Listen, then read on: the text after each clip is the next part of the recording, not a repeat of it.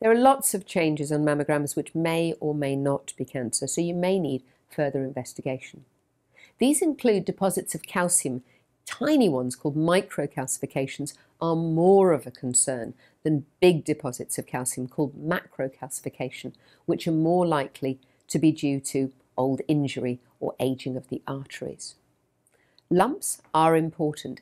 Cystic lumps completely filled with fluid and with a small thin rim are unlikely to be a concern, but a lump which is partly or completely solid will definitely need more investigation.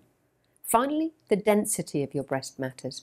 If you have very dense breasts, then A, you're more likely to develop cancer, and B, the cancer can be harder to spot.